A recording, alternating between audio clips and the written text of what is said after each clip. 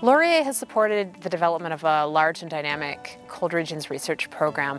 This has really become one of the sort of feature research areas, and as a consequence, students who are working in this cold regions program gain a lot of support through infrastructure investments, logistical support through the partnership we have with the government of the Northwest Territories. So that's a way that enables students like myself to come up here with Laurier's support to do this kind of really interesting, groundbreaking research that not too many people are given the chance to do.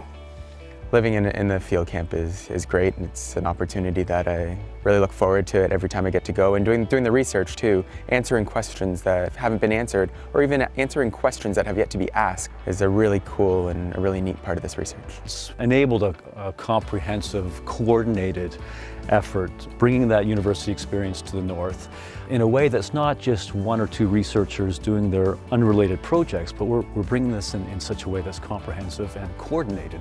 And engagement with communities is a very important part of that. I've worked with some pretty awesome people throughout my time at Laurier. My lab mates are amazing. I've learned a lot of things from them. I've made a lot of great connections. I've gotten to know a lot of profs really well, and they've been incredibly encouraging in my professional development. They're always willing to help students, and the strong emphasis that they put on student development and research at the school. It's a great spot to develop as a researcher. My program would not be what it is if I didn't have such a great group of students who are able to work very independently and very effectively in these remote places, as well as back in Waterloo, where they're working hard to put the numbers together to try to interpret the patterns that they're seeing from the field data. The north is a pretty cool place. There's lots of untouched areas that most people never get to see. The people in the north are great. They're very friendly, and they've got a lot of great stories. You can learn a lot of things by talking to the people up here.